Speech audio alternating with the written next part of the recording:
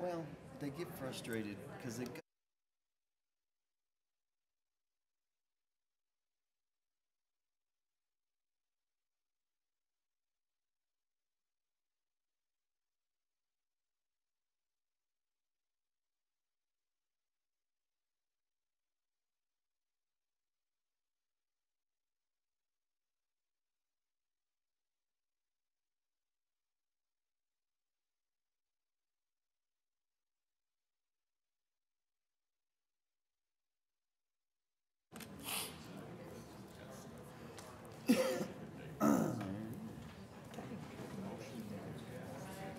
Good morning and welcome to the MAPS 4 Citizens Advisory Board meeting for August 4th, 2022.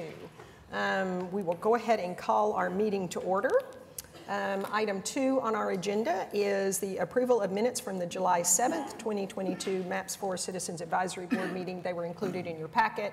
Hope you've had the opportunity to take a look at them. So if there's no changes or amendments, I'd take a motion in a second. Please cast your vote.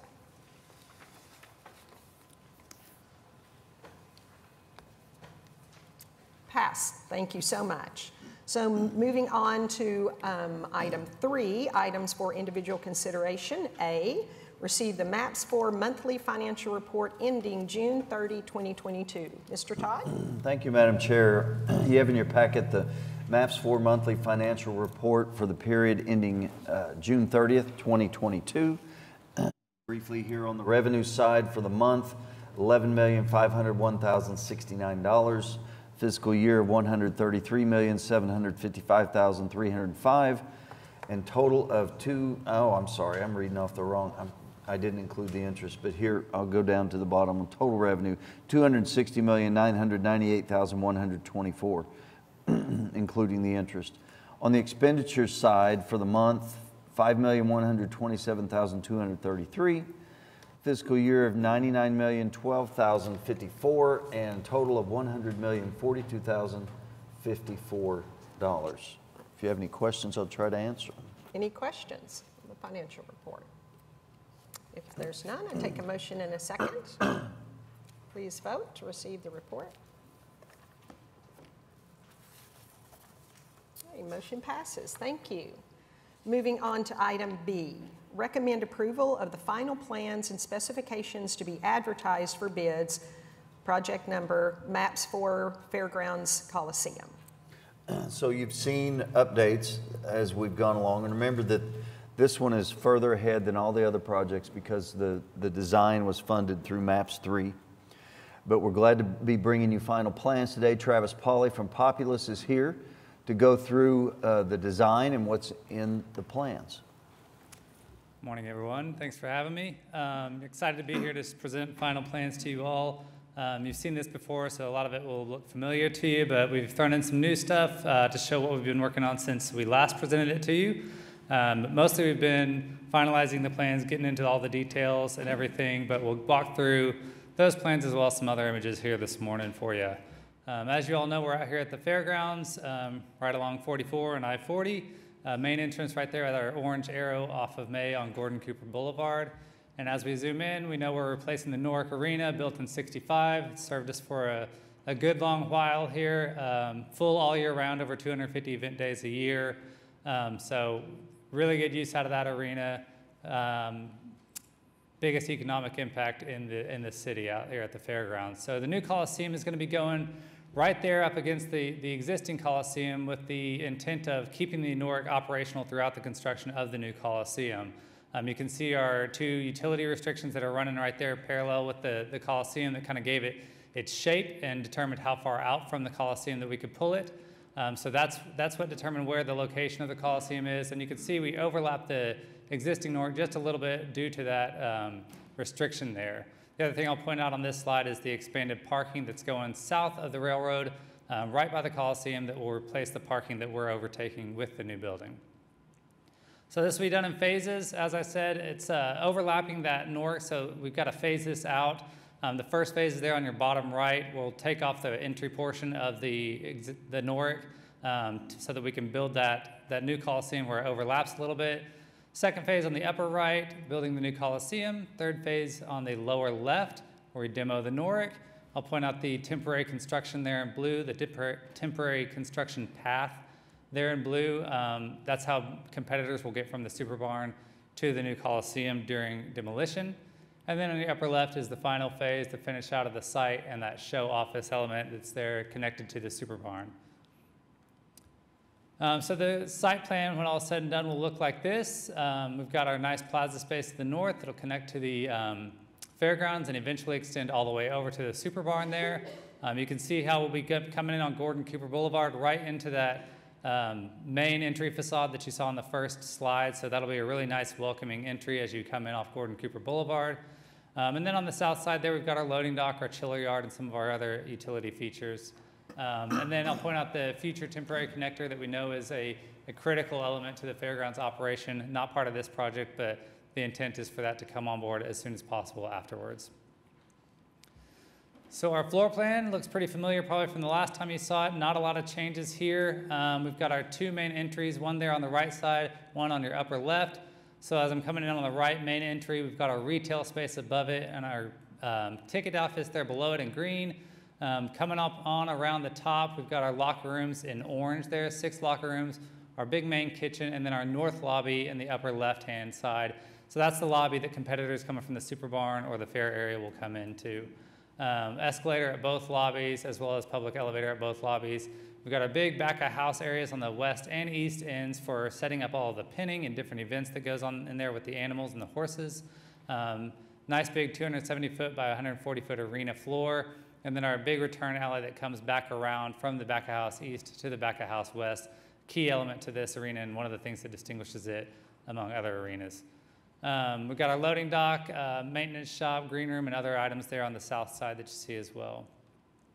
So up on the concourse level, this is our main public level. So you'll come up to this level, for most people up through that grand stair or the escalators or elevator there on the right side.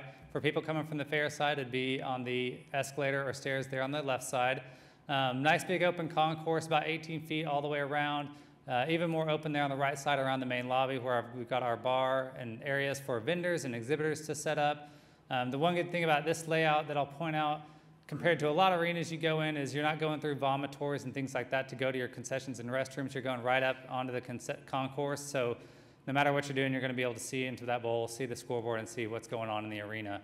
I'll point out our concessions and other amenities in purple on this slide here, because we'll talk about those a little bit later on in the presentation. We've got our main atrium bar there on the right, and then we've got the 4 concessions kind of in each quadrant of the building. You can see them in purple. And then our lounge space is there on the left side of the building with our loge seating off of that. Other than that, we've got our suites there in the lower right and some other restrooms and utility spaces, as well as a production suite. Up above all that, we've got our catwalk, about 51 feet off the ground. We've got 6 recessed spotlight platforms that come off that catwalk to give really good coverage in there. We've got our rigging beams that are spread across the arena floor, so it gives them maximum flexibility to host whatever kind of events, stages, and other things they want in this facility. Roof plan is pretty straightforward. Sloped roof going to those 2 roof wells where we've housed all that mechanical equipment we've talked about before. That gave us a lot of our efficiency, being able to house that up in those wells, hide it away, and shoot it straight into the Coliseum. So as we slice this thing in half, this is kind of what you'd be looking at. We can see our rigging beams, our rigging grid up there at the top with our scoreboard and those recessed spotlight platforms, those mechanical roof wells on either side in the concourse, and of course our bowl and those spaces down below the bowl, mechanical, back of house, and return alley spaces. Our seats are elevated about 6 feet above the arena floor. That's for the livestock and equine shows and events that go on there. That's the best setup for them. And then when basketball or a concert comes in, we'll bring in portables that will go all the way down to the floor that will line up with those seats that you see there. So zooming on in there, just a little bit closer view to help you understand it. Catwalk shown in yellow, our main concourse level there in that blue, lower level in red with mechanical and return alley. You can see our judges platform that we've integrated into the bowl there on the right side. So for all the equine and livestock events, that's where the judges can sit. That will be infilled when we want a full bowl experience. And then you can see the mechanical equipment there coming in straight in from the roof well up over the catwalk. So as we look at a few different layouts that we have in here, we can flex from about 4,700 seats to up to about 7,500 seats, depending on the layout. This will be kind of the base layout for our equine and livestock events. Nice big 21-inch wide seats, padded seats throughout the bowl, so that'll be a really elevated experience from what people are used to out there at the NORC and frankly in most arenas of this size. So the experience will be really enhanced with those kind of amenities. As we expand it out for our rodeo or bull riding type of layout, we can get up to about 7,000 seats. You can see those portable bleachers that come all the way from that arena wall down to the arena floor level, as well as some folding chairs on the floor. An in-stage concert, we can get up to about 7,300 seats, similarly with the portables and the floor seats. And then with the basketball layout, we're at about 7,500 seats. And that's all with the 21-inch seats throughout. So as we go to the exterior, you've seen this. It's a little bit updated with panel sizes and things, but it should look about the same as what you're used to seeing. We've got the nice panel layout going around the facade, kind of giving it that distinct, unique character. It continues around the highway sides, I'd say, the south and west sides of it. We've integrated that big OKC on the left side that you see that we'll hopefully can see from the highway to give it a nice big element, defining element from a distance. And then our nice big open plaza space to host a variety of events, whatever they want to use that plaza space for. As we step inside, this is our main lobby area. Big open space, you can see up into the concourse, see out those windows up at the top of the stair.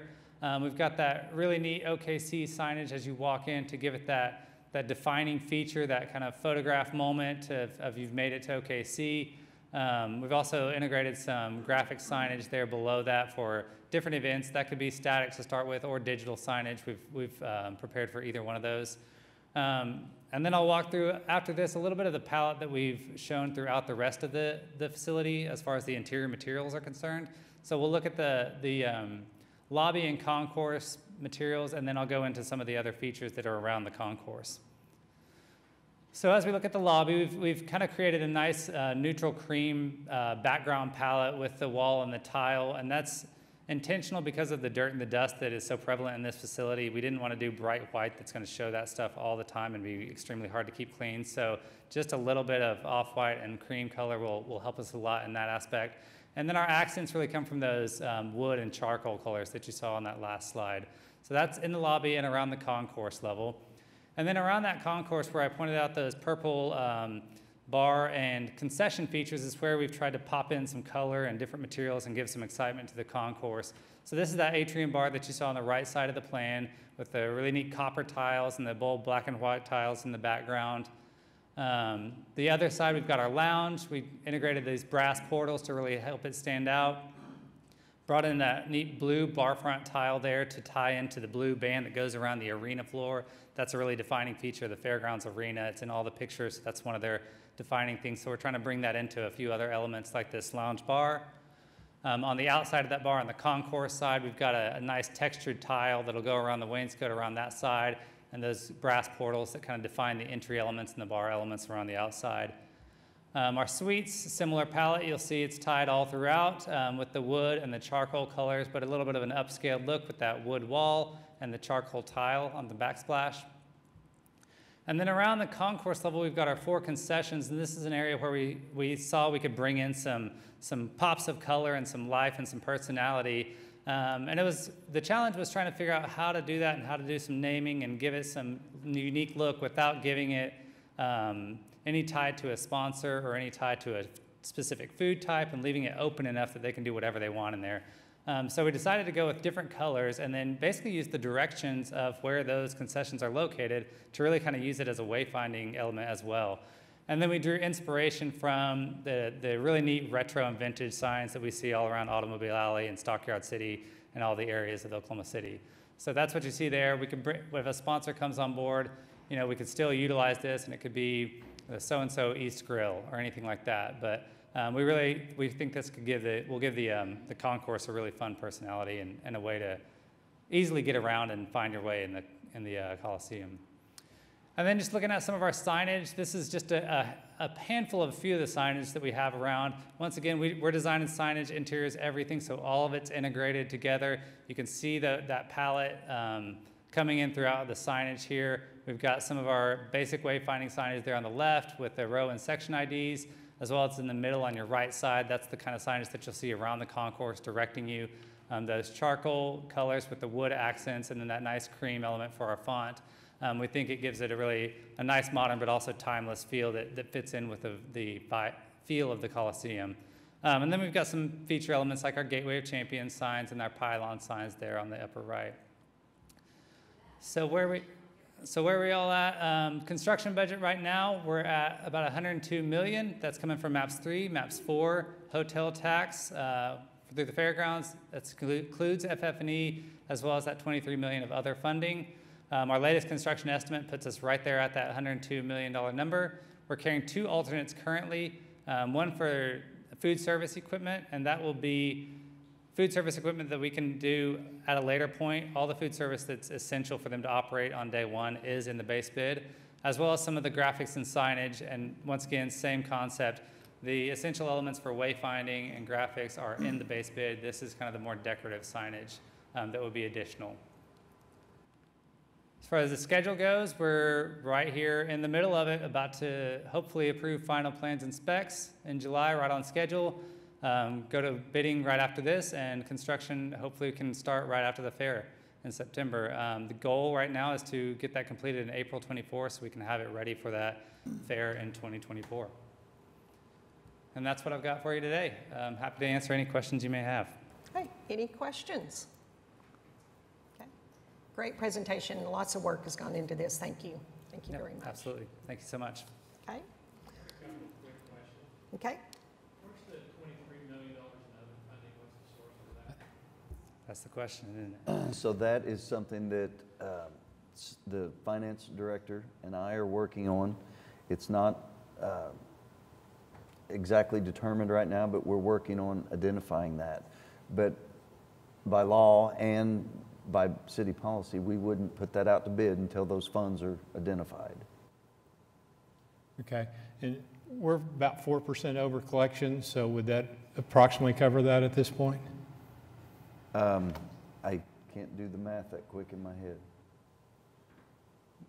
Okay. And then the original bid for the arena was about $23 million less than what it is currently. The original bid was about 80 million, or the original projected cost. Estimate, yeah. Yes. Well, it's varied. You know, there's been a lot of cuts and a lot of VE. Typically with a MAPS project, we would scale everything down to be within a given budget, but with an arena, you can't do 3/4 of a standard arena. We've value engineered this as far as we think is possible without really hampering the operations of the facility. So that's why we're trying to find additional funds so that we can fund this. Very good, thank you. Other questions? Yes, Bob. Bruce, let me just comment that the MAPS 3, of course, and the Fairground Subcommittee was overseeing the design aspect of this before it comes now to MAPS 4 for the construction side. I would echo what David said. This has been value engineered to the point of Populous has spent countless hours in working very closely with the State Fair Board, State Fair staff, trying to design this in a way that would be greatest utility for the fair, try to meet within the budget, but as the process worked on, it became impossible to meet that original budget amount. The Fairground Subcommittee for MAPS 3, the MAPS 3 Board, with full knowledge of this $23 million that's out there that we need to raise, unanimously approved the final plans. And Ron Norick, who's the chair of the Fair Board, Tim O'Toole, who's just retired as the CEO of the State Fair, have attended those meetings and heartily endorsed this design. They feel that this design is just fabulous. It meets all of their needs, and they're very excited about this. Obviously, I guess nervous about the ability of the city to raise those additional funds, but confident that that will happen. the MAPS 3 component of this all unanimously approved these final plans and specifications, sending it on to us now to give sort of our oversight, although we're more on the construction side and we'll oversee that rather than the design. But I would encourage us to approve the plans and specifications with the understanding that it won't go to City Council until David works his magic and comes up with those additional funds.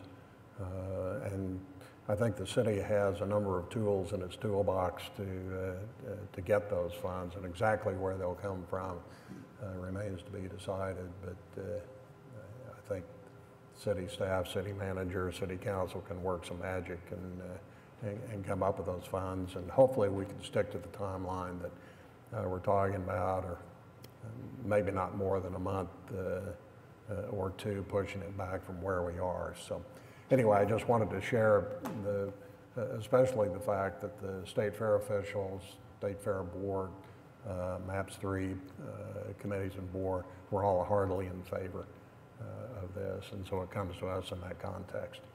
Thank you, Bob. Kevin, did you have another comment? No. Any other comments? I have a question. What happens if, well, I have, to Bob's point and to Director Todd's point, well, I have faith that you all could come up with, what do you call it, magic, to help us figure out what these funds will look like. I like to swim in anxiety sometimes, so let's just say hypothetically that comes to council, council doesn't approve that. I'm not saying that's what's gonna happen, just asking. How much does that affect the design?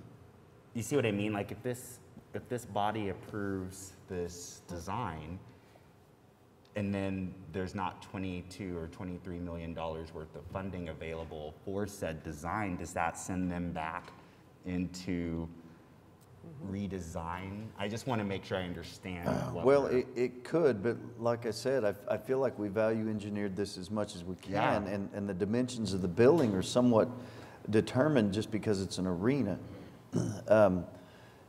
You know, I know that we will work really hard to find those funds, and I think council will think hard also, because this is such an economic driver. There's a tremendous amount of economic impact through this facility with all the people that visit, with all the horse shows. So it is a very important project.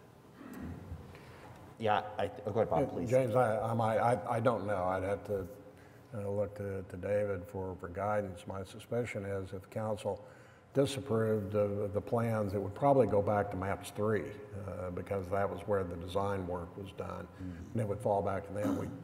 Fairgrounds Subcommittee thought we had our last meeting. I remember you saying, yeah. A couple of weeks ago, maybe not, depending on what happens. But because the design aspect was in MAPS 3, it would probably go back to that group first before coming back here, if we couldn't come up with the funds and had to redesign the arena. Hopefully that won't happen. Well, and I think to Director Todd's, what's my thing? Comments, I think it's going to be very important to communicate with council what you described in terms of the value engineering and where we are, so that they know how important it is to avoid that. There's not much more cuts that can happen. Right. Right. Thank you. Okay, thank you. Any other comments or questions? Okay. If not, I would take a motion and a second for approval of the recommended final plans. Please cast your vote.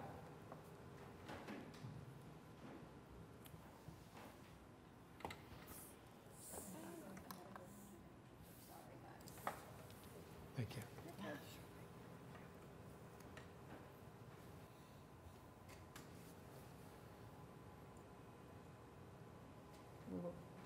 Monique, did you vote?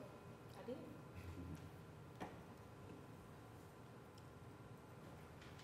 Okay, the motion passes. Thank you. Guess your computer's a little sleepy this morning. But that's not what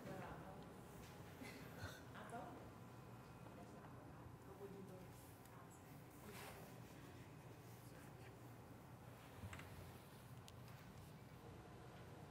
I voted. We good? Okay. All right, thank you. Okay, moving on to item 3C, recommend approval of engineering services contract with Kimley Horn and Associates for the MAPS 4 Park programming for neighborhoods and community park master plan development for a fee of $496,200. So this is an engineering contract, and I think that everybody's familiar now with the process that we go through for selecting architects. This is for the master plan. Remember that on parks, we were given a sum of money and a description that it would affect all, I think there's 104 neighborhood parks. We need a plan. We need to know the things that each of those need. They're not all the same. So this is to develop that master plan, to develop budgets and priorities on the parks. So we're very anxious to get started on this. And I would ask Jessica and Monique, do y'all have any comments from the subcommittee presentation?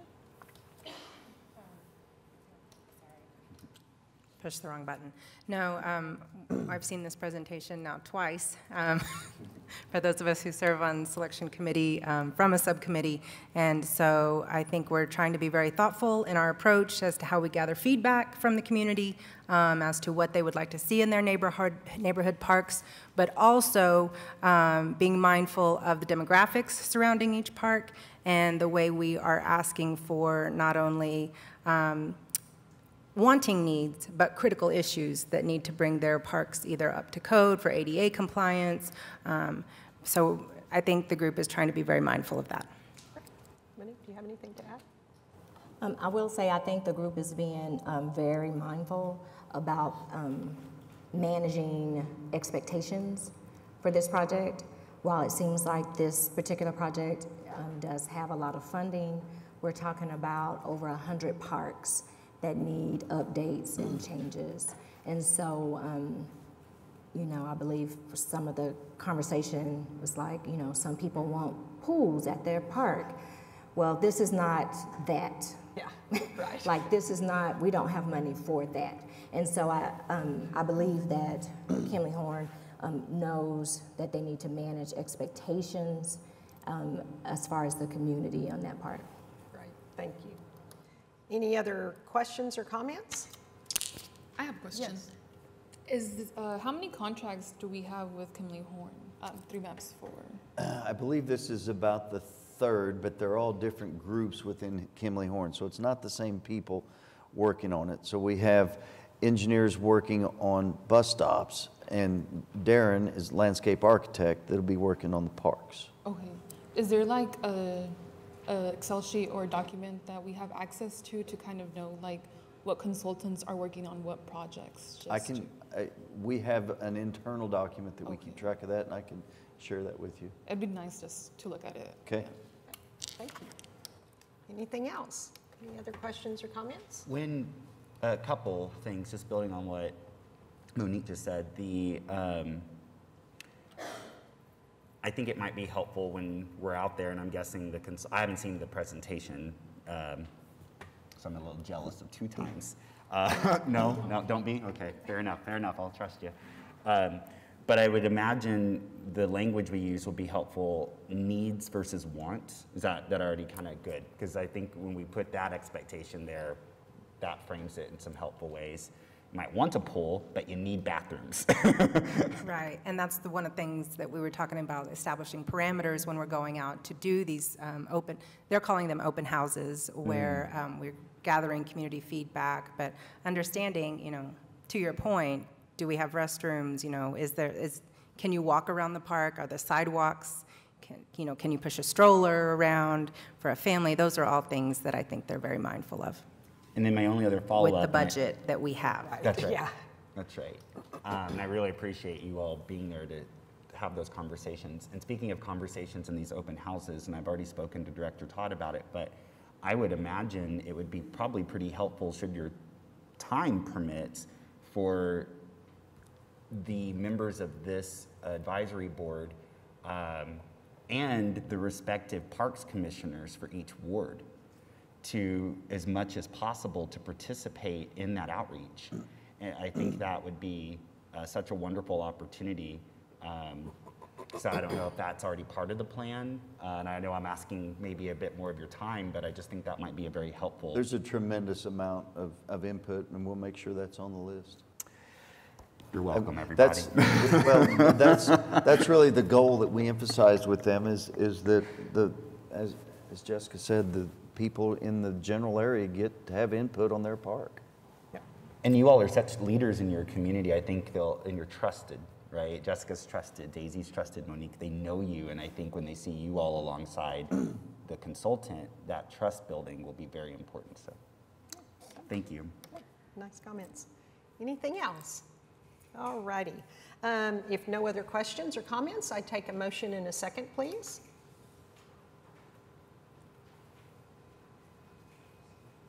Okay, please cast your vote.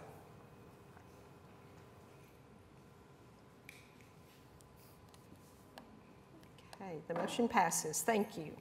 Moving on to item 3D, recommend approval of engineering services contract with CEC Corporation for the MAPS 4 CB Cameron Parks Improvement and South Lake Parks Improvement.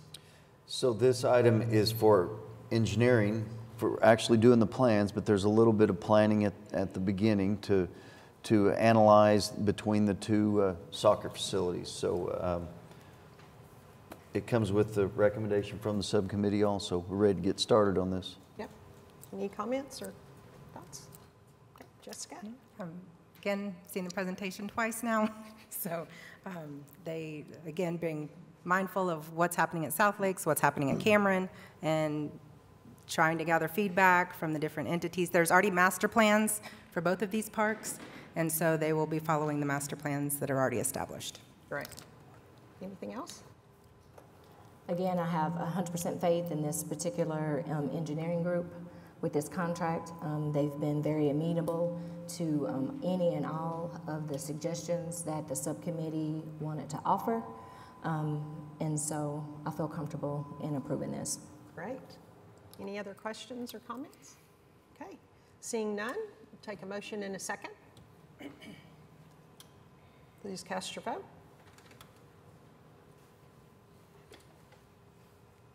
Excuse me, we don't have to sign up anything to speak? Yes. Or that, not to. I definitely need one today. Moving on to item 3E, recommend approval of binding term sheet for the lease and management agreement between the City of Oklahoma City, the Oklahoma City Property Authority, and the Oklahoma County Diversion Hub. So continuing on with identifying and affirming operators for the various projects that we have. This again is a binding term sheet that I believe I explained last month. I won't go into all detail. I think everybody here understands what that is. We have a short presentation. Megan Taylor from the Diversion Hub is here to talk to you about the Diversion Hub. Great. Welcome, Megan. Hello, thank you so much for having me. My name is Megan Taylor. I am the Executive Director at the Diversion Hub here in Oklahoma City. I know a few of you have heard several presentations about what we do at Diversion Hub, and so, but I also know that a few of you may not be so familiar with what we do. And so I am going to just give a brief overview of what we do at Diversion Hub and then move on to what I was asked to present about, which is a high-level understanding of what we're going to do with the new locations. Okay, so the Diversion Hub in Oklahoma City has been operating for several years. We started in the Public Defender's Office, truly starting to just learn about what the needs were in the community, specifically the justice-involved folks. What we do is we connect individuals that are wrapped in the criminal legal system with the needed resources to ultimately help them remain out in the community and be safe, self-sufficient, and stable members. We do this through housing the essential experts that are already doing the great work in the community under one roof by increasing the collaboration and access to those services. When we house these essential experts that are in the community doing the work under one roof, we are removing those inherent barriers with having to travel from agency to agency to get those needed resources and services. And so we see an increase in engagement with our clients and success ultimately with getting them out of the criminal legal system here in Oklahoma County. With this new location, our hope is to increase those essential community partners by bringing them under one roof. So we are constantly learning from the people we serve. That has been paramount to everything we do. We don't pretend to know what the citizens in Oklahoma City need. We actually make sure that we listen to them, give them a voice, as well as the key stakeholders that are working within the criminal legal system. So with this new location, we hope to take our 10 on-site partners that we have and increase that to improve what services our clients are getting. Some other examples and conversations that we've had about what we will do at this location. There are constant desires by the court system to streamline services, be more efficient, but there is a capacity for them. And so we're constantly trying to make sure that we can meet those needs and fill those gaps by having enough space for them.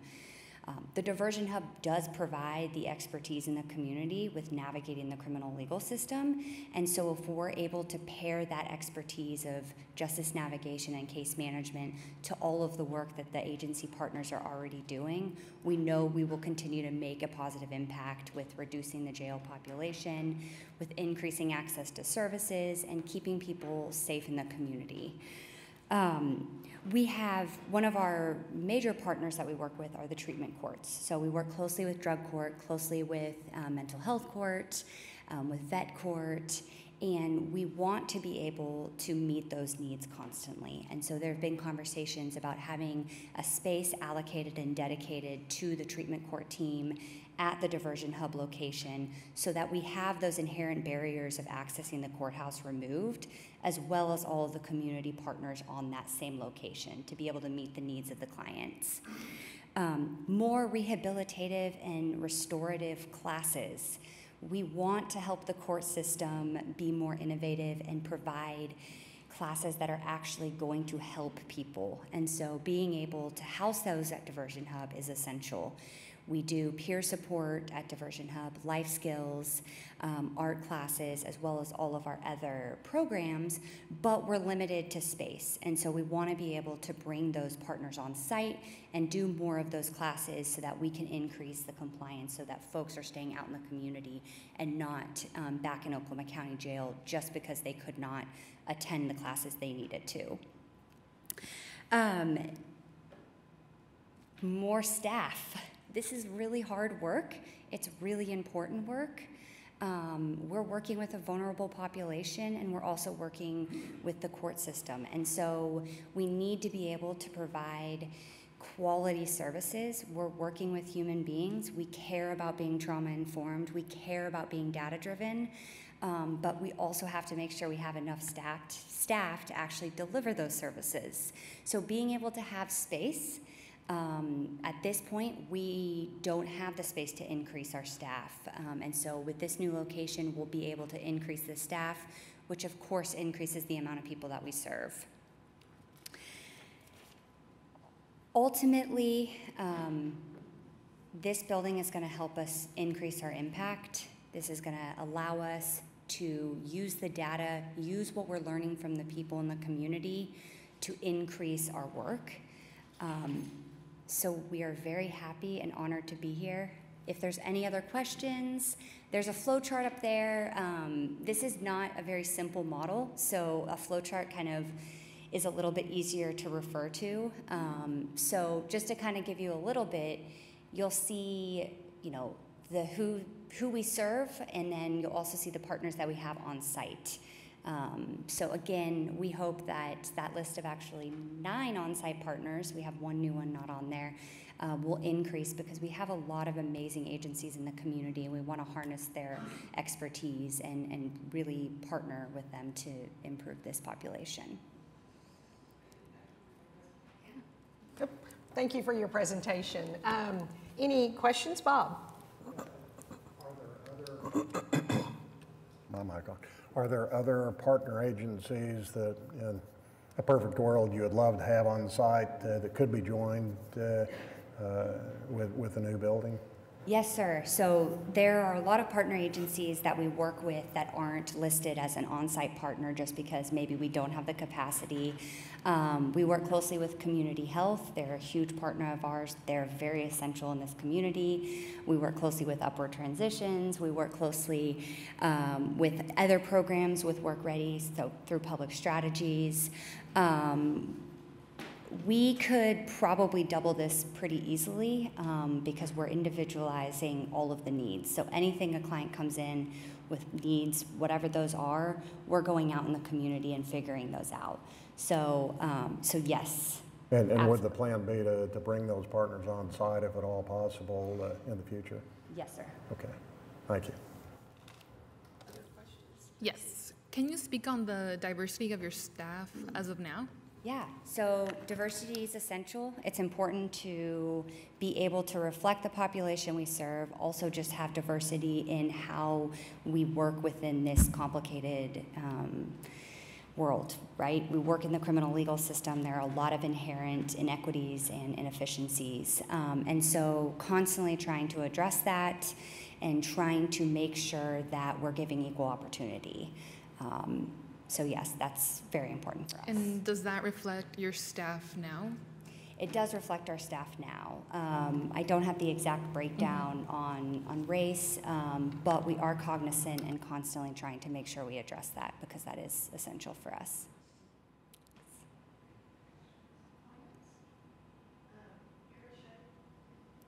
Harry and Shay, did y'all have any comments from the subcommittee?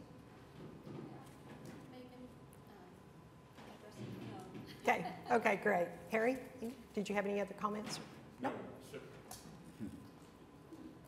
None except that we're very impressed with the work of Diversion Hub and see the boundaries, the restrictions of the facilities they're in now, and we're excited about offering this for our community and the people that are served. It is an important continuing ingredient in criminal justice reform in our community, and we're excited to be a part of it. Great, thank you. So we did have a citizen sign up to speak on this item. Mr. Washington, Megan, if you want to, yeah, you can, if you want to have a seat. Oh, Megan, okay, thank you. Mr. Washington, just as a reminder, you have 3 minutes. Thank you. Greetings, this wonderful committee here. I hadn't heard much about this diversion hub. Actually, I have had, but I haven't had any real opportunity to deal with them. But it sounds like to me they're doing some favorable things that I intend and love being a part of. There's only one thing I don't see my organizations up there anywhere. To not recognize me of all, I think all of you know, even with your television and media things and all this nature, what Michael Washington stands for. He stands for freedom, justice, and equality of everyone. Bottom line, and he would himself not allow anybody to disrespect or disown him. Not saying she's doing it, now don't get me wrong. Just saying.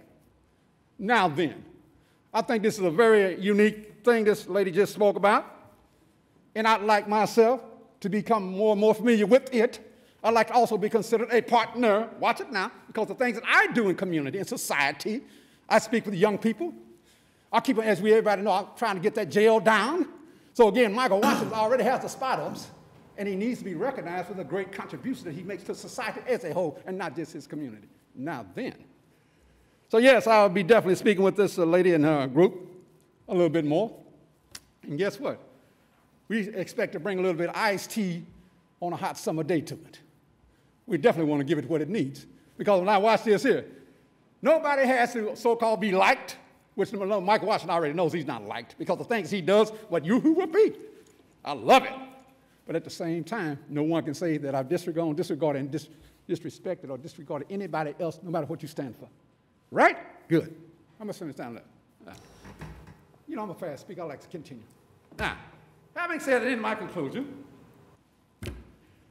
Oklahoma Coalition Against People Abuse, where our motto is change your world and your world, watch it now. This obviously is what this lady is doing, changing people's worlds so they don't have to continue committing acts of recidivism, homelessness, or whatever the case may be. Watch it then.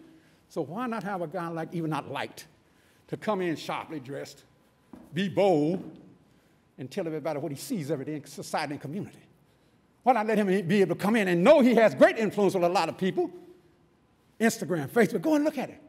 As a matter of fact, in closing, my intent is to work with this group and many others, but it must be recognized that You have 30 seconds. 30 seconds. Oh, you said 45 seconds? 30 seconds. 99 seconds. Oh, no. No, I'm just having fun now, really. But yes, I'm very serious about what I said. I like to be jovial. I like to have fun. I like to be sincere. In closing, I will be back. Arnold Schwarzenegger said that. Have a great day. Michael Washington, before you come back, something, you mentioned these followers you have. That's wonderful. And of course, as a council person, I've seen you up here many times, and I appreciate your civic engagement. I have good news for you, and anybody at home who wants to share this with their followers. Just do a quick Google search, Diversion Hub, Okay. OKC, and all the information that Megan just shared. Share this. And your work specifically as an advocate for getting folk out of that cycle of crime, out of that cycle of recidivism. Share this. Share this. Read through this. And if you have questions, come back. But share this. I will. Thank you. Thank you. All right, thank you. Okay. Any other questions or comments? Okay. If not, I would take a motion in a second to approve the bind sheet. Please cast your votes.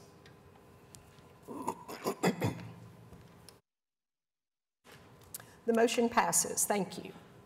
So moving on to item 3F, recommend approval of binding sheet for the lease and management agreement between the City of Oklahoma City, the Oklahoma City Public Property Authority, and Metro Technology Centers for the MAPS 4 Henrietta B. Foster Center operating partner. Same binding term sheet, however, this project went through an actual RFP process and were interviewed, and the selection committee has recommended Metro Technology Centers. Jeremy Cowley is here with a cast of many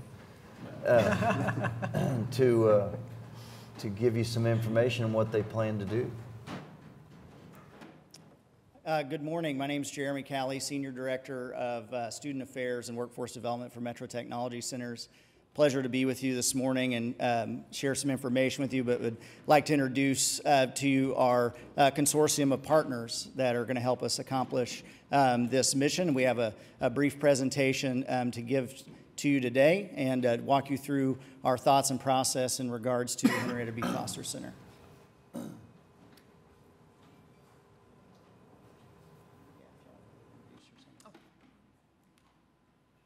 Good morning. I'm Kimberly Francisco, Executive Director, Progress OKC. Hello, everyone. I'm Daisy Munoz, Capital Access Manager for Progress OKC. Good morning. Melva Franklin, Program Director, Progress OKC. Hi, Matthew Guillory, Director of Strategic Development for the Small Business Development Centers. Good morning, Quentin Hughes, Board President, Northeast OKC Renaissance, Inc. We are happy to be able to share with you today our vision for the Henrietta B. Foster Center for Minority Enterprise Development. As many of us in the room know, the city of Oklahoma City has really experienced a meteoric rise over the last 30 years, really by pulling itself up by its bootstraps, utilizing maps to do so. We've seen the resurgence of downtown. We've seen adjacent districts really be able to reinvest in themselves and be revived. And we've also seen historic corridors come back to life. But throughout that same time, not all of that success has necessarily made it to communities of color, like the ones that the various of us in the room represent.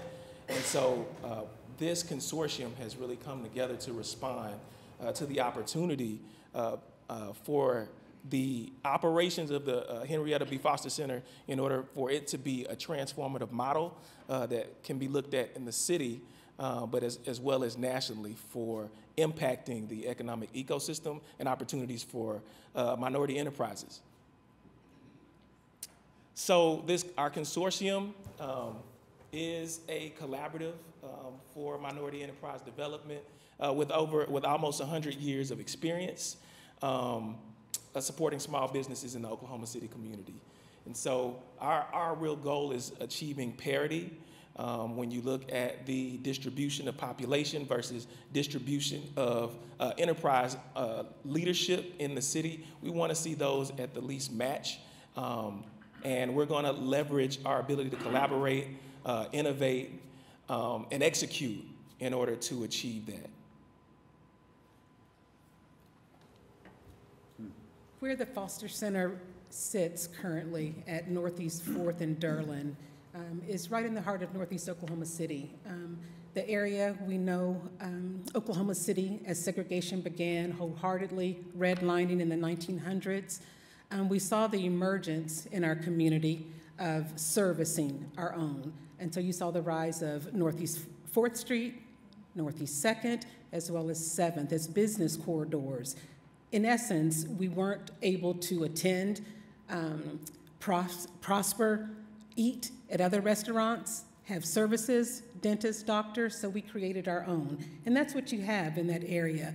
What we began to see with the 60s and urban renewal was a total disinvestment as well as the removal of almost 11,000 individuals, right, within that area. It's always a misunderstanding. I think people think of urban renewal and they know the impact that occurred downtown, but they don't really speak on what was happening within Northeast Oklahoma City to individuals, to homes in that area. And then the continued disinvestment, that area continues to be open and blighted. 70s and 80s, eminent domain, and then ultimately the construction of Interstate 235. In the 90s, Oklahoma City and the launching of MAPS was a commitment to communities, to areas of this city to educate, to rejuvenate, and the Renaissance. And that's what we see as the possibility here with the Foster Center. The 2000s, the Renaissance, 2010, the 4th Street TIF, which will be of benefit to the Foster Center. And then, of course, the emergence of the Innovation District. As we move to the future, we know that Innovation Hall is already under construction. We see the construction of the Foster Center in 23, the updates to Washington Park, which would be to the east of the Foster Center in 24, and then ultimately the 10th Street Bridge expansion in 27. So with that history in mind, standing on the shoulders of our ancestors and acknowledging the emerging innovations that are coming about with the Innovations District, we recognize that this is a prime opportunity for the city of Oklahoma City to begin to invest more intentionally in its surrounding communities. This is a quote from the Ernst & Young study of the summer of 2021. And their research recognized that that this is an opportunity to boost and expand opportunity as well as economic development for those surrounding communities using the tools that are available to us currently. We also know that we can pair the emerging opportunities of the Innovations District together with research and together with the community-focused, community-centered initiative to bring some degree of parity to our small businesses.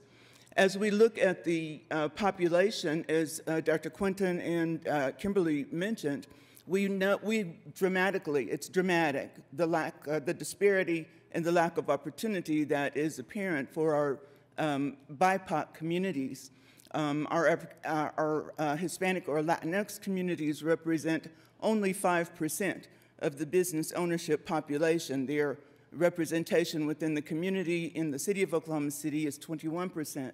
Likewise, for our African American and Black business owners, those percentages of ownership is 2%.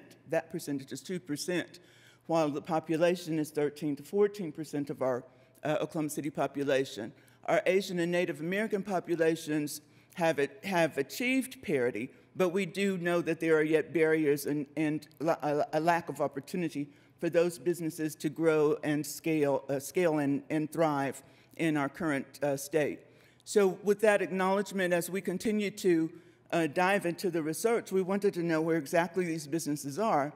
And they are located throughout the Oklahoma City area. These are some of the zip codes where a portion of our BIPOC businesses are currently. You can see the range there. Those zip codes represent central Oklahoma City, northeast Oklahoma City, northwest, southeast, southwest, and that distribution is clearly throughout Oklahoma City, which would indicate that the economic impact is throughout Oklahoma City. Going forward, we also studied the gaps where there were or were not opportunities for our businesses to grow and thrive. As we worked with these businesses over the past several years, we have acknowledged, we recognize that there are substantial gaps in knowledge, gaps in access. Some of those include, with respect to business education and skill sets, having the ability to acknowledge, recognize, and develop the strategies and services that are necessary to operate businesses at sustainable levels. These businesses also lack capital.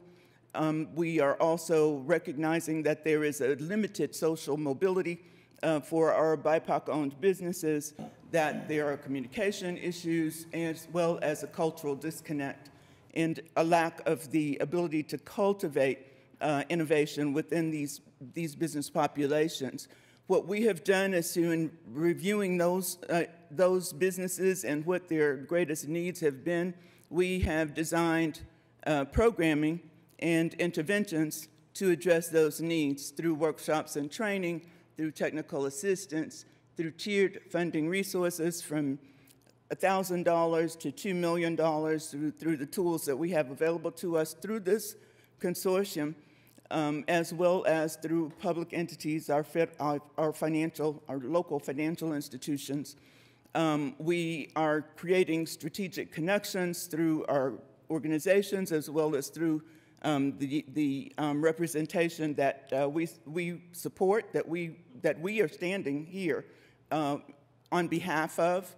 We'll provide English language learners with opportunities in their native languages. The center will be BIPOC focused, and we will also have the consultation and acceleration opportunities for these businesses. Yes, so here are a couple of profiles of the different entrepreneurs that we will be serving. As you can see, it's very diverse. We hope to serve nonprofits seeking consulting strategies that are centered around BIPOC communities. We see businesses that are in the manufacturing industry who need help and support with internal systems and also loans to buy equipment. We see also potential investors who are seeking their next venture, and as well as other community members that have brick and mortar stores and businesses that sustain BIPOC communities here in Oklahoma City. So we will reach our entrepreneurs and our clients through street teams. Street teams would be individuals that go door to door to businesses, that attend events, that create these connections and relationships with the business owners in order to bring the services to them. We would also use traditional media to expand our mission, and then social media as well. And so when you enter the center, you will be greeted, of course. You will take an intake assessment. From there, you would be assigned a business advisory team. That business advisory team will then help develop a strategy that uses our resources, so our workshops, our trainings, our accelerators. And then from there, that same business advisory team will help you implement your strategy through technical assistance, coaching, mentoring, and also, of course, follow the development of your business. Once the business is ready, we will then move them on to the next resource, which is access to capital, which is tiered. We have microloans, we have SBA loans, and we also have partnerships with traditional bankers. And we hope to also offer micro retail and other connections to future potential partners. So in addition, at the end, once the business goes through our steps, we are still gonna be connected with them. They will be our client, they will be our friend through the rest of their business venture. And so we hope to also support them through additional resources that might be upcoming, either if it's let's say VC, venture capital, or other resources that we can offer to them, they're going to be part of our community and our network. This consortium is really a true collaboration where each of the members brings something unique and different, but the whole will be more than the sum of our individual parts. I represent the Small Business Development Center. Oklahoma's SBDC has been in existence in our state for almost 40 years now, and we represent an important component of the economic development infrastructure within the state. Some of what we bring to the table here is a long track record of technical assistance that's provided free of charge to the community. It mostly falls into two different primary categories. One is trainings, which is done in group settings. We have a full array of trainings that are offered on a regular basis, but we can also do customized trainings for communities or groups. And then the other major category is one-on-one personalized consulting, also done completely free of charge, completely confidentially, and it meets the specific needs of a small business owner or an entrepreneur who's looking to start a small business.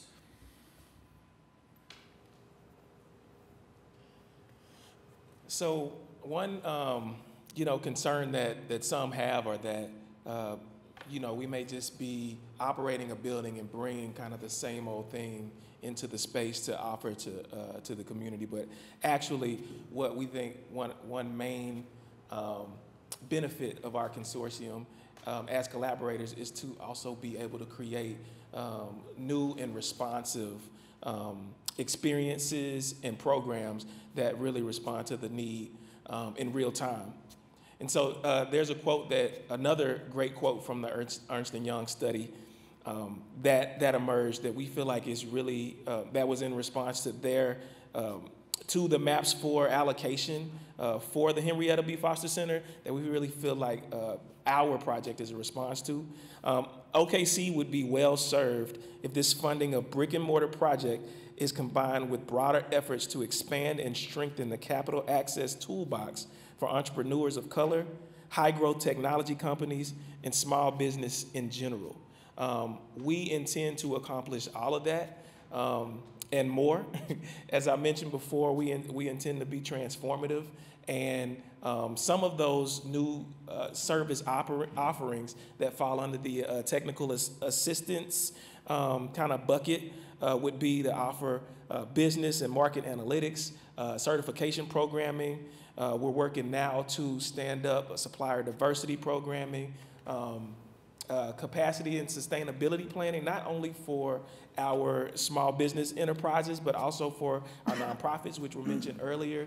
A real commitment to our English language learning population of business owners, really allowing them to better access the same types of services and knowledge base that folks where English is a first language can access, and then also to connect to workforce development efforts.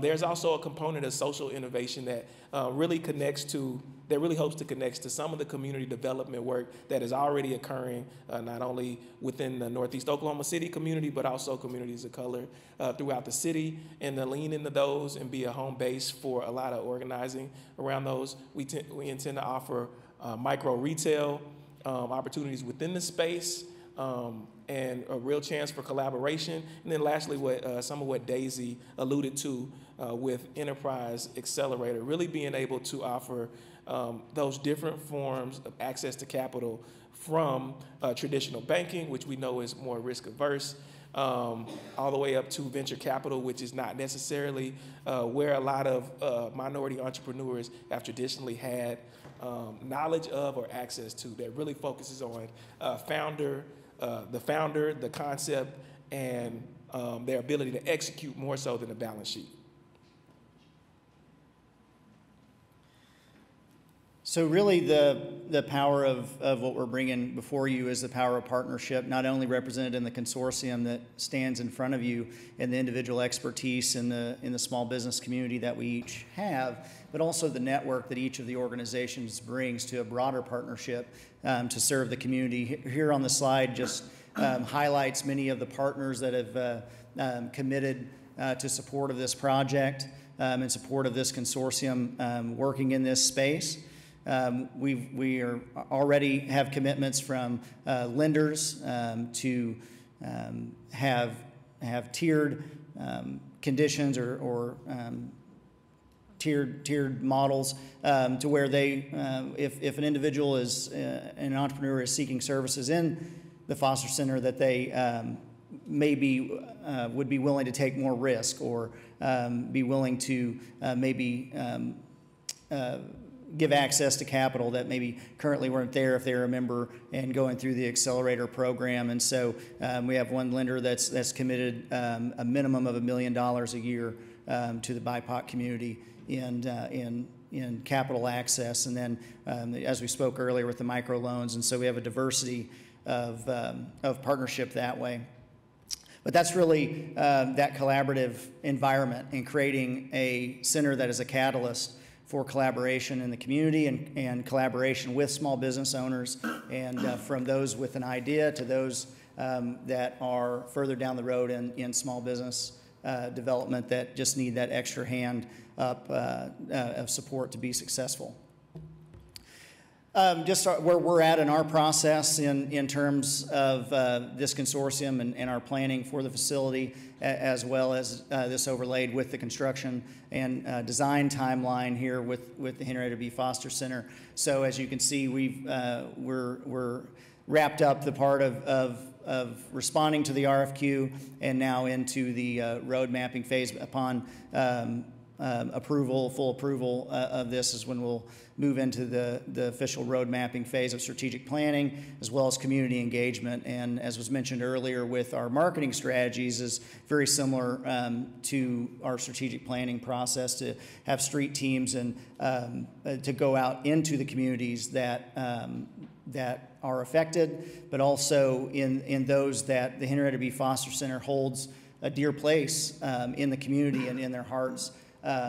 It is a key part of the community, and we want this to be the next iteration of the legacy of Henrietta B. Foster. That this is a new iteration of the social change and the innovation that Ms. Foster stood for, and so we're so excited to be able to do that. We're excited to continue to engage the community, and so this center truly serves the community. We mentioned here some of the key performance indicators as listed here on the screen, some of the things that we're going to be tracking, not only amounts of training and effectiveness in that, but growth of businesses that are seeking services at the center, and at the end of the day, that economic impact that those businesses are making back into the Oklahoma City community.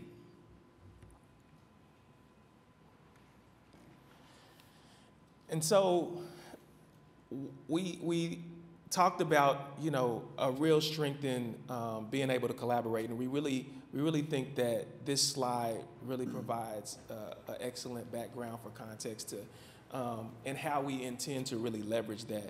So what we're looking at is obviously an image of the the area where the innovation district boundaries are. You're seeing a couple sets of boundaries where the red is represents the outline, the southern outline of the innovation district.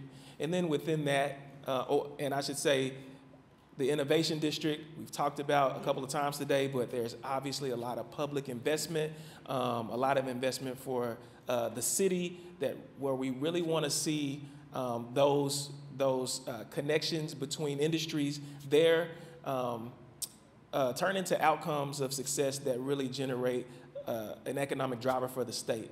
And so we feel like the Henrietta B. Foster Center really represents an opportunity to connect minority entrepreneurs and enterprises to that ecosystem really on a ground floor. And if you see in the thick blue bound area, that's where the Henrietta B. Foster Center is located, which is right at the corner, near the corner of 4th and Lincoln.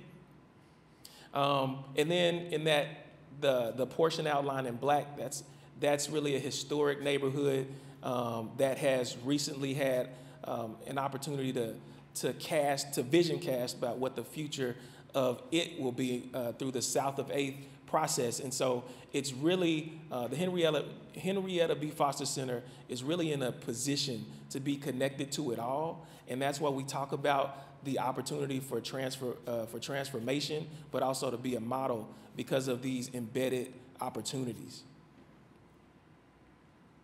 And so to bring things to a close, really what we feel like our key strengths are, we've hit on multiple times, is that ability to collaborate and really be connected to other players that are looking to be involved in order to create those pipelines for minority enterprises and entrepreneurs. We also have strong partnership from an organization in Metro Tech that has operated facilities throughout the city and has great fiscal responsibility and a track record with that. And then just our commitment to be able to really link the strengths of this particular community's past and its ability to economically sustain from within to a vision of the future that can do some of the same, and also connect that to other communities of color throughout the city. And so this picture is actually a representation of that connection to the past. I always like to set it up and then throw it off to Melva, but you know, this image represents a grand opening, like a ribbon cutting, I believe, a facility, and we'll hand off to Melva for the rest. In closing, as Dr. Hughes has already expressed for us, we stand on the shoulders of some extraordinary leaders in the Black community, Mrs. Foster being one, Mrs. Clara Lupa being one, and we're graced with the honor of Brother Benton and here today. And, you know, when we think back on their sacrifices and the energies and the time that they can invest it in the Northeast Oklahoma City community and in the city of Oklahoma City, and these were people who were recognized and acknowledged nationwide. We know that we have a commitment, we have a strong legacy, and we've got to honor that legacy. We've been really blessed with the opportunity to be exposed to a great number of new, innovative, and creative means and methods for growing and sustaining businesses, for growing and sustaining communities. We've all been brought together, I think, by design, if you will. I'll get a little churchy, of the higher power, to start to implement, to ignite a new energy for our Northeast community. This Foster Center represents that opportunity. It represents that ignition. And we are very confident that we have the skill sets, we have the abilities, the atmosphere is ripe, the time is now. We've already started to begin to develop these programs. We'll be implementing pilots of these programs coming September and before the end of this year. And we know that our partnership is strong, it's alive, it's energized, multi-generational, multi-ethnic, broad, deep range of skills. We're ready to go and do this thing. So thank you for your time. We look forward to hearing more from you and engaging with you as well as our community. Thanks. Thank you all. Love that presentation. So Allie, do you have anything from our presentation yesterday? Yeah, I mean, I think the same as yesterday, it was really comprehensive today. We had a really good and robust series of questions yesterday, but I think you all really kind of incorporated that into your presentation today. I'm just really impressed with how early in the process you're bringing all of the right people to the table, and you've been really thoughtful and intentional about that from the beginning. We're really excited about this project and glad to hear this presentation again. Thank you. Any other questions, Bob? Well, not a question. I just want to thank you for your presentation. I have to confess, I didn't have much of an image of what the Foster Center would be doing moving forward beyond the brick and mortar that we've talked about up to this point. And thank you. This is exciting. I'm fired up. It is so needed, obviously, in this city, and it's exciting to see this kind of consortium come together and utilize what we can do as MAPS 4 to build the building, turn it over to an operator, and then say, go get it. It's exciting to hear from you, and thank you for being here to tell us about it. Thank you. Anyone else? Yes, Harry. I would like to make a comment as well. Sure, absolutely. Well, it doesn't matter, everybody can hear me. Yeah, I just noticed on one of the diagram of all the sponsors, Kiva. I participate in microloans internationally through Kiva. I had no idea that I could participate in this, the development through this. I'm so excited about that, and I would encourage any of you that you might be interested in. I'm not wealthy, and I can't do a lot, but $100, $250 or something, and you get to choose the people you want that loan to go toward. I would encourage you to investigate that and to be a part of this. Yes, Daisy, I can see you want to talk to that. Yep, I'm the one who manages Kiva here in Oklahoma City. There's 2 borrows right now, 2 businesses crowdfunding. So if you go to progressokc.org/borrow, you can click down there and it shows everyone in Oklahoma City who has used a Kiva loan. So I do encourage you to go. There's 3 more coming, and stay up to date with Progress OKC and you'll see more. Thank you, Harry. Appreciate that. Calling that to our attention. Yes, Monique. I do want to say this is a fabulous presentation, and I know that the constituents in Ward 7 are very, very, very eager for this to get started, and so I am so glad we're going to use an existing building, we're going to bring it back to life in some sort of way, however that looks, but just to know that it'll still be there and it's coming back is heartfelt. Does anybody else have something to say? Mine might take just a couple moments. So, okay. So impressed, beyond impressed. It was more than I ever even hoped for when we crafted the Maps 4 package. I couldn't have dreamed that this is what it would be.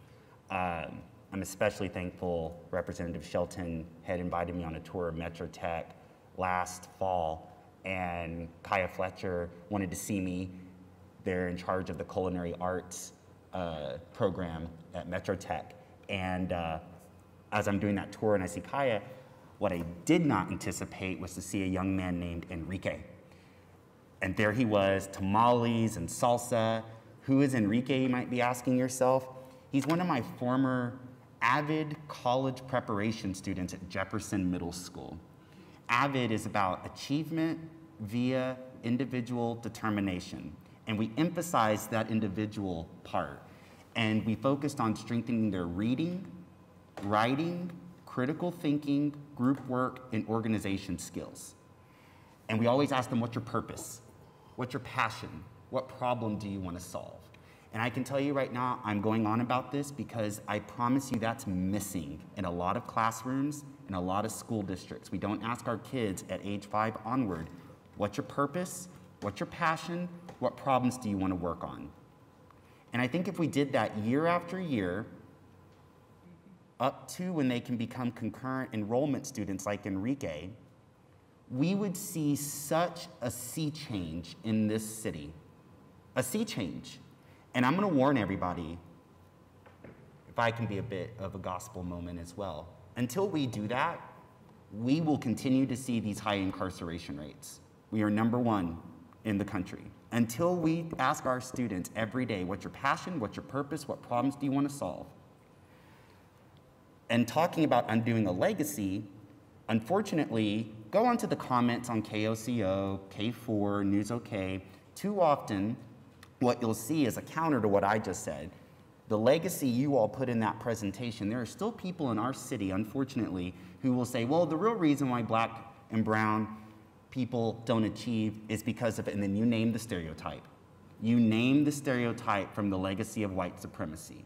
You name it, there it will be in those comments. But Enrique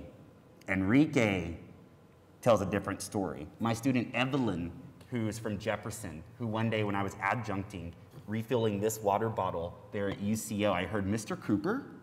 No one calls me Mr. Cooper at the college level. They call me James.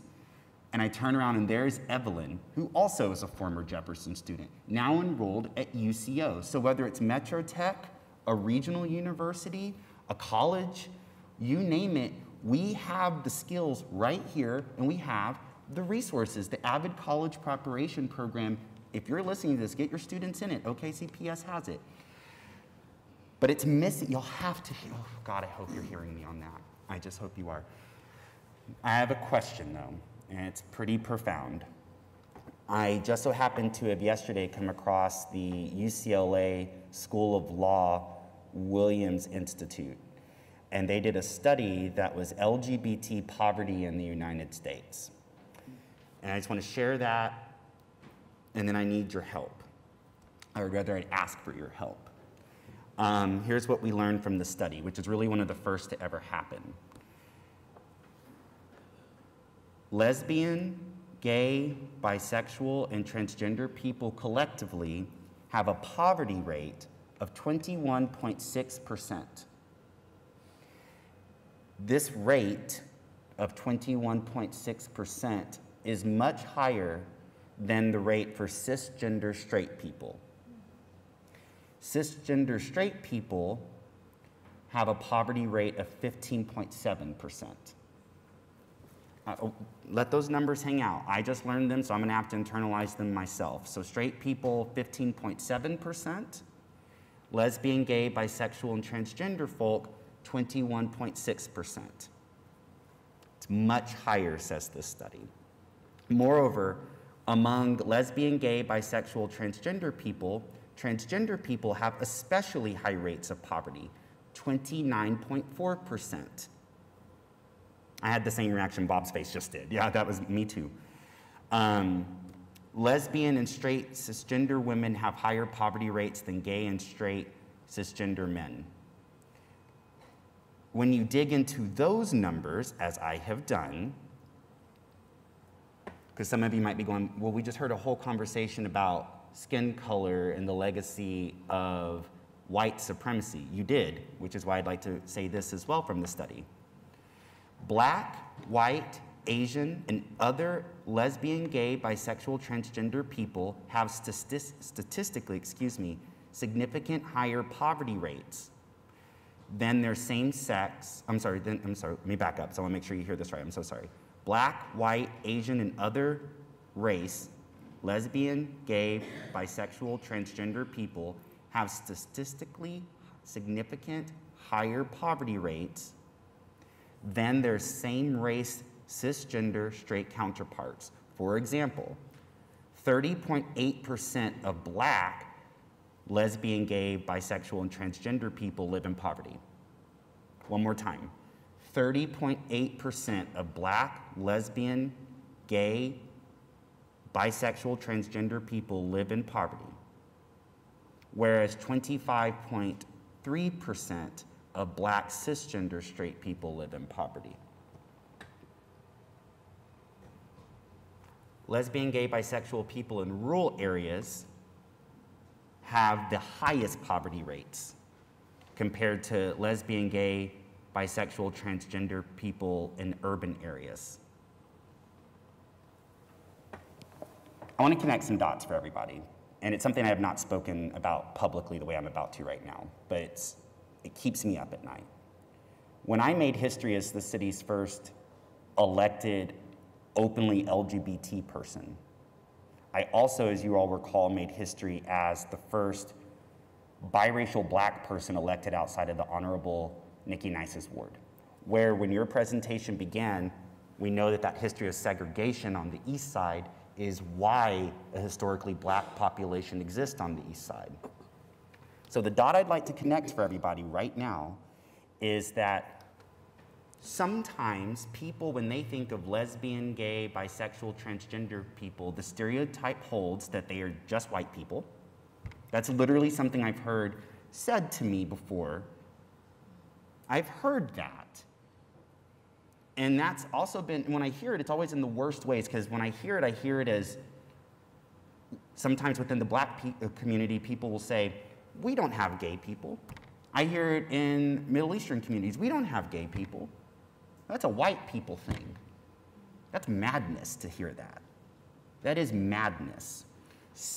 The next thing I would want to say, though, is there are so many Black, Hispanic, Latinx, Native American, Asian, lesbian, gay, bisexual, and transgender people in our city right now who have a purpose that no one has ever asked them about, who have a passion that no one has ever asked them about. And what has kept them from coming out of the closets too often is that it used to be illegal until 2003 in this state to be openly LGBT, until the Supreme Court overturned that. So they stay closeted at their employment because they're afraid they'll lose their employment. So they stay at a job that they don't like, and they're afraid to lose that job. So they're closeted, and too often they don't even take on partners because they're so afraid. That's the history. When I go to Kindred Spirits on the east side and I have a cocktail on that patio, I feel so welcome. I want to see more. I want to see more LGBT people of color owning businesses along Southwest 29th Street, in the Paseo, in Uptown, in Britain, in Winter District, in Capitol Hill. This isn't right. It's gone on for so long. I'm tired of people saying that when we mention race, we're divisive. No, we're acknowledging difference, and we're acknowledging history. What can we do? What can I do? I did not see a single mention of those letters. And I don't think it's out of malice. I know, oh my God, I know all of your heart. No, I don't know some of you, but I know Representative Shelton. I know Dr. Hughes. I know Daisy. I know your heart. You didn't do that out of malice. I know that. I know that. But God, help me. Help me connect my people. Help me. Is it Freedom, Oklahoma? Is it ACLU? Who is our partner here? Is it 39th Street? Why are these businesses not here right now? And what can we do to connect them to Kiva? Because if we don't connect them, these poverty statistics are their destiny. And I want their destiny to be Enrique and Evelyn. Thank you for your comments, Councilman Cooper. I would like to just, in response and in support of your passionate words, the LGBTQ community is definitely a part of our surrounding and the community in which we intend to engage. Very often, I do a lot of research, look at a lot of data. It's very often very difficult to retrieve that data accurately because for the very reasons that you just outlined, identifying people who we could realistically publish, but we do know that the population exists and exists in large number. And we intend to be inclusive. We intend to be inclusive. Everybody will be welcomed through the services of the Foster Center. Our design is to incorporate culturally relevant approaches to our work at the Foster Center, and that's how it will go forward.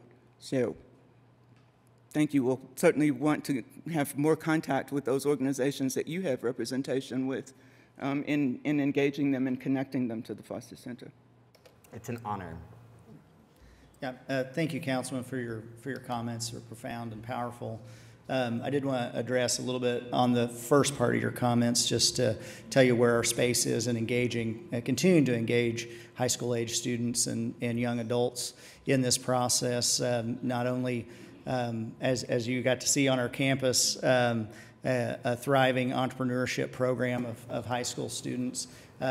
What we are in discussions now, looking at models of how do we engage young people, young entrepreneurs into this environment at the Henrietta B. Foster Center, to bring them into this collaborative and innovative environment for them, that there is no age restriction on small business, and there is no box sort of put around them as far as what they can dream and what they can do, and to be a catalyst in the community for our young people to seek those services and to be able to be guided through the process. And we've looked at summer camps or quick experiences. One that I had a privilege of being a part of when I lived in Omaha, Nebraska, was facilitated by the Gallup organization.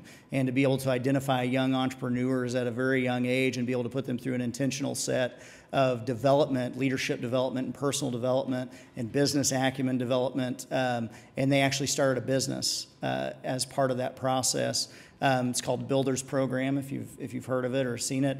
They use an entrepreneurial profile to be able to identify those that have spikes of entrepreneurial excellence in the way that they see problems, the way they problem solve, and all those things, and then to be able to put them through an intentional process to be able to grow that skill set and don't leave it hibernating as they go through maybe a traditional education path, that this could be an additional education path for our young people. So, thank you.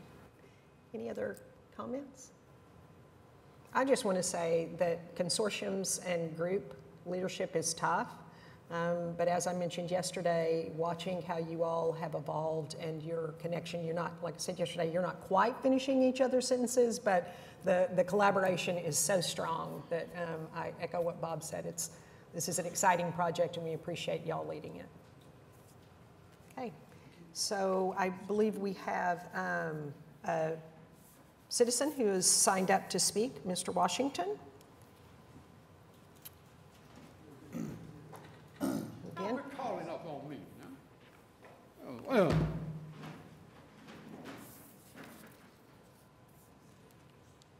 I think, number one,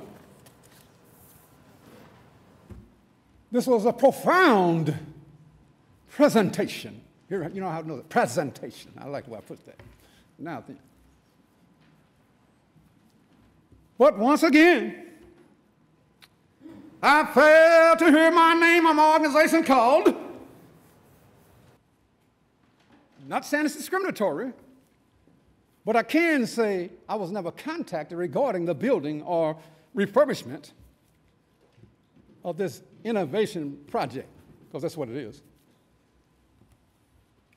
The only way I really see it be successful, again, the jury's out right now, is that I'm at least given some kind of office space inside the building. I'd love to say that I was a part of it. Now, I hope it's not going to be held against me because I don't have money. I'd like to recognize people up here that we just saw on the board. That's my only concern. Because I haven't seen anybody that doesn't have any money spoken about on this just as much as man just talked about the LGBT community here. That's what my concern is. Uh-oh, now watch this one. I think that success can come from all of this. Let me be the first to admit this. Self-preservation is the first law of nature that we're dealing with here. Taking back positions that was literally even recently, when I say recently, I'm talking about over a couple of years, where you move the black community out of the community so that these opportunities can come up to fruition. Not necessarily against this one now, don't get me wrong. Urban renewal was perfectly plain in his intent to move us out. All these places that you see on 4th Street and all this here used to be alleyways where I used to run in my teenage and informative years. Run through the alleys and run up trees and things of this nature. But the only way we can pull this innovation district off and others that he's talking about is that you have to move black folks out and reestablish a white-oriented community, basically coming into what it's coming, because gentrification is strong. Let's not pretend with each other, okay? Now then, I'm saying again, 30 seconds. That I need to be included into these processes. Now, I'm not an entrepreneur, y'all. By the way, matter of fact, I got a 1989 car that I drive. So, you know, the money is not in my forte here. But the fairness, the operation, and the inclusion of everyone, whether you have money or not, you can't discriminate against me because you're using state and taxpayers' dollars that says everybody must be given access, not these people now, to everything that goes on. Time. Time's up. Bang. I'll be back. Michael, yes. Before you come back once more, did you know right now on the City of OKC's Instagram and Facebook page, there is a survey. This is for everyone else following at home too. There is a survey right now about the Innovation District, where people can do precisely what you're asking for. They can add their opinions. Would you mind taking into your consideration sharing that? And same with the good people at home. Get their opinions added to this. And I bet our good friends who are here right now would also love to hear from you outside as well after this meeting. So share it with your people. Thank you. Your I will do followers. that because I love money now. All of a sudden, now, let me get it. Thank you. Thank you. So if we have no further comments, we take a motion in a second.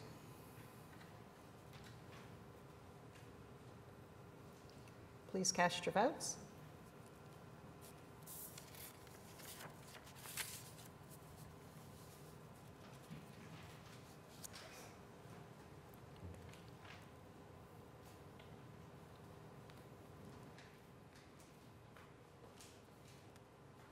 Okay, the motion passes. Thank you very much.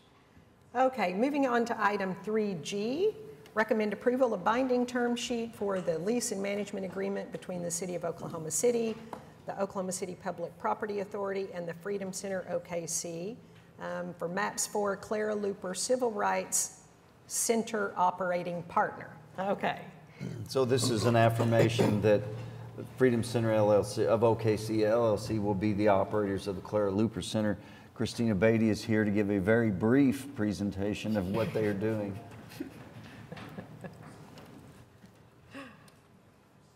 Good morning, Christina. Good to have you here. Good morning, everyone. Yes, I will keep it brief. My name is Christina Beatty. I'm project director for the Freedom Center of Oklahoma City. And so we just wanted to give you a quick update on where things are in terms of our work towards becoming the operator. So as we have mentioned and come before this body before, we are moving forward with the restoration of the historic property.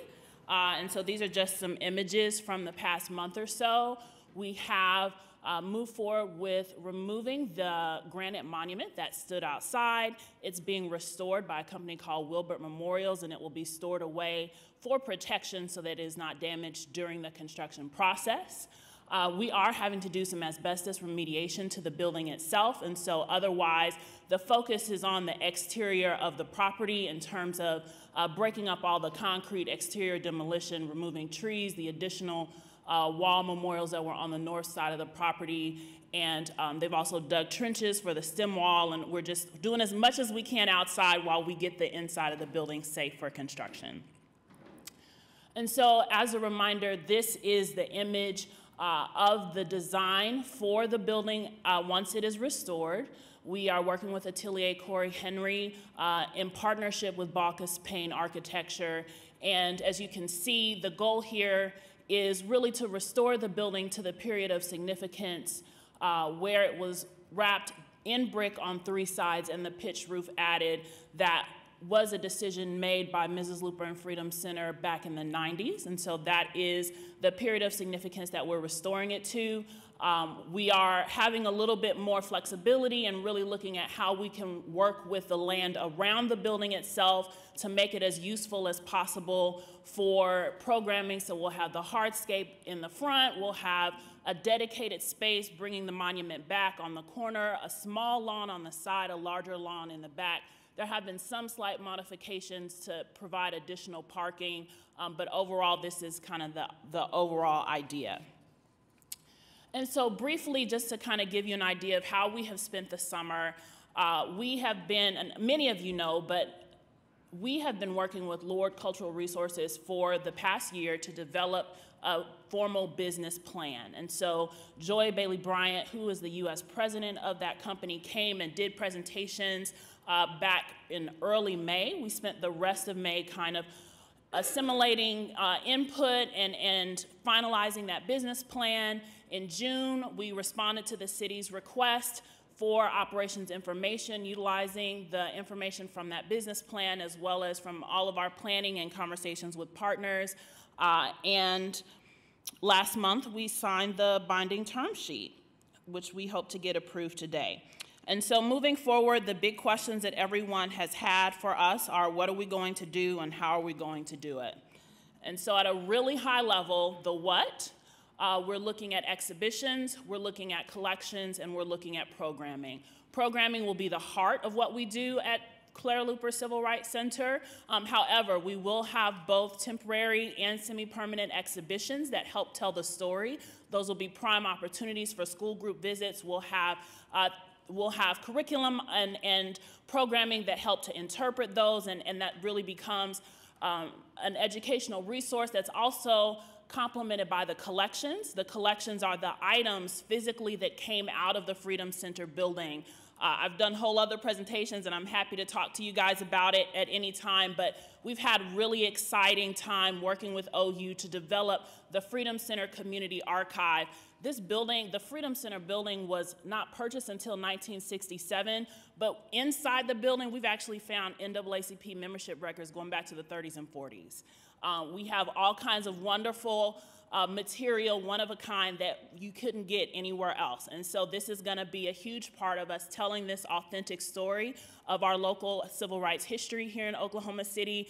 And again, we're really excited for it to be an educational resource. We're working with OU. We actually have a wonderful PhD student working with us this summer. And it's exactly the kind of archive that she would love to have access to for her research. And so we're really excited about what that's going to do to complement our offerings. But again, programming will truly be the heart of what happens. We are looking at 3 core themes. It's kind of the way that we have organized this. Youth development and mentorship will always be at the center. Claire Looper was first and foremost an educator. And so youth development and mentorship will continue to be at the center of what we do moving forward. However, we also want to think about lifelong learning and engagement, as well as cultivating community and belonging. And so there will be, as I mentioned, programming to complement exhibitions such as guided tours, school group visits, curriculum tools, and teacher trainings. After school and summer programming for youth will build on that legacy of Freedom Center activities. And then there will be adult-focused programs such as community forums, performances, book clubs, workshops, an annual national speaker series.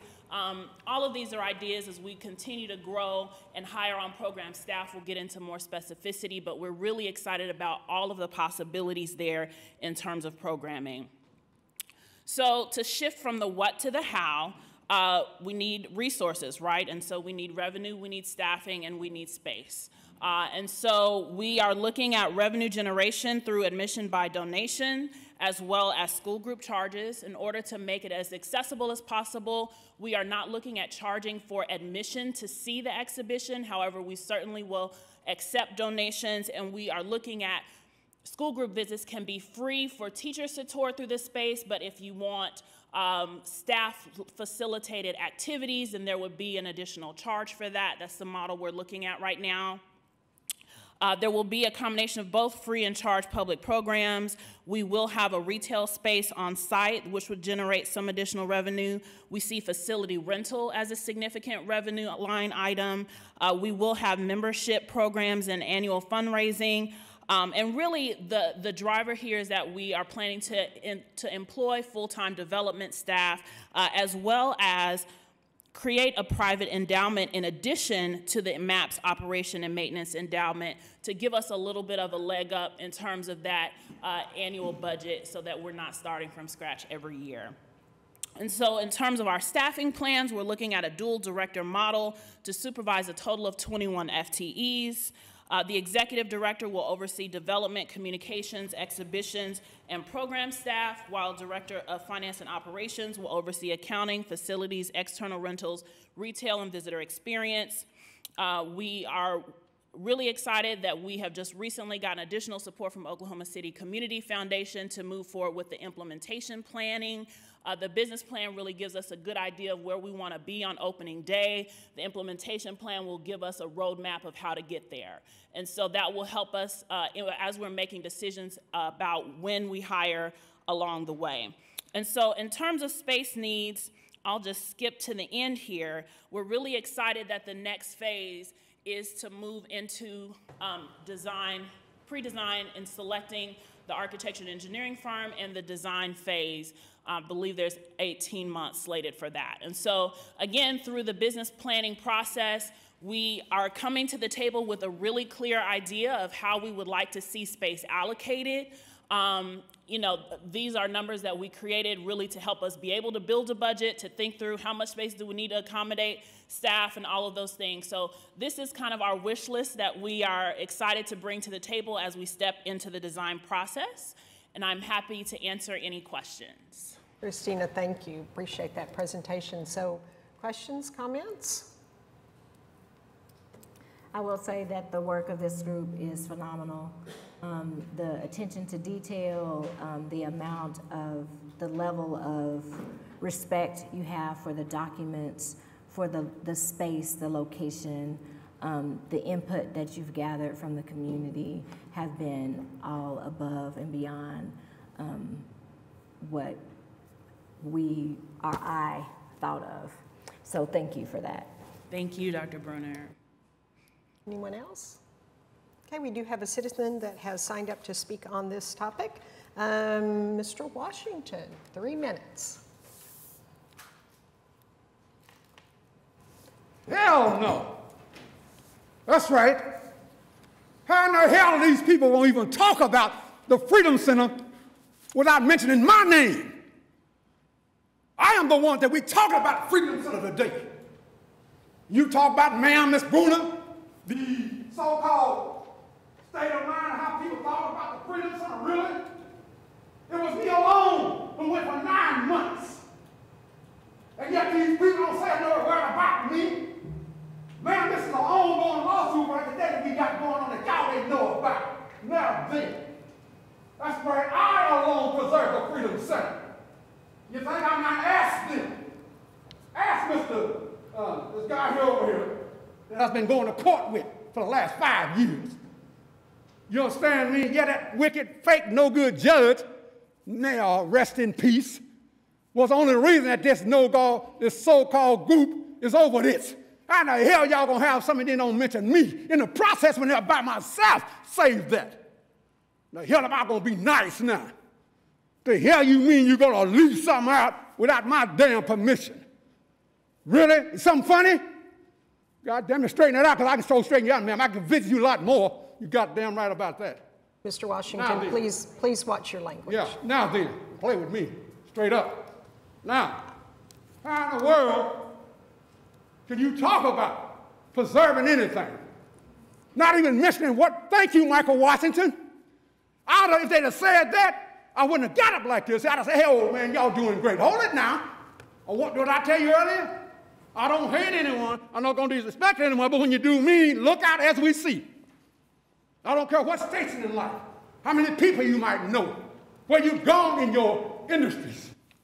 As long as you respect me, I'm going to give you your high praise, but I demand mine back. That's right. What we going to do with the Freedom Center, we're going to do exhibits, we're going to do this here. That's right. Now, I might decide to disown a lot of things I own in my retrospect of what's going on. If I'm given some kind of monument and recognition, I am the one who saw it within 10 years, in 2010, when they closed the doors, Michael Washington was driving every day by himself. All of y'all, come on leaders, come on black leaders, come on engineers, now y'all, let's do something here. They turned their head. 30 seconds. So I took on my own. I went to the Historic Preservation Commission. I've got the proof in my envelope. Katie Friddle can back all of this up, me by myself. And you mean to tell me they're going to disregard me? How in the hell can I respect somebody like that? Come on now. If you have done something so great and good and collective, I'm going to be the first one to give you yours. But I'm not going to sit here and listen to this crap about what they're going to do and disregard me. Straight up, I'm going to tell the president and any doggone body else to get in my way. Time is up. Right, I'll be back. Matter of fact, we're going to do something more with this. What I heard, there ain't going to be no leasing nothing without my permission. Okay. So if there's no other comments, we'll take a motion in a second.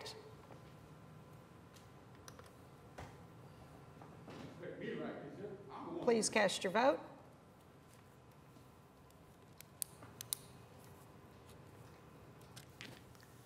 I vote yay. I'm signed out. Oh, okay.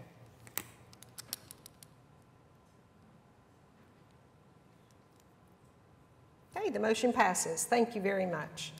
Okay, moving on to item 3H, recommend negotiation of agreement with the Oklahoma City Housing Authority, MAPS 4 Homelessness Development Operating Partner. So this is just affirmation that we will go with the Housing Authority.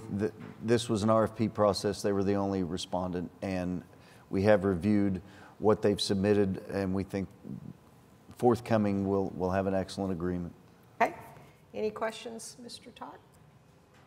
Okay, seeing none, take a motion in a second. Please cast your votes.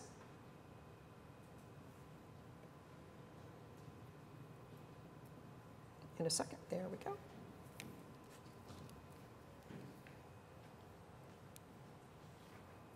All right, motion passes. Thank you very much. Okay, moving on to item 3I, recommend receipt of consultant committee memo, MAPS 4 Family Justice Center, and authorization to negotiate an architectural services contract with Alford Hall Monaghan Morris LLC. I'm very excited to get started on these projects. So this was the standard process for selecting architects and engineering, and the committee that met recommends AHMM is how we are referring to it. Okay, AHMM, much easier. Yes. Thank you. Okay, any questions or comments? Okay, if not, I'll take a motion in a second.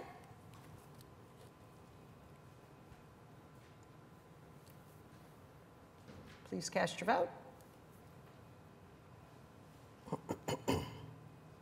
Motion passes. Thank you. And our last action item is item 3J, recommend receipt of consultant committee memo, MAPS 4 Diversion Hub, and authorization to negotiate an architectural services contract with Reese Architecture. Same thing, this is for the Diversion Hub, and we recommend Reese. Okay, any questions?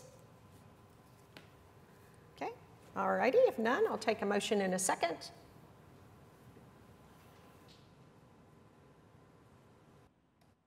Please cast your vote.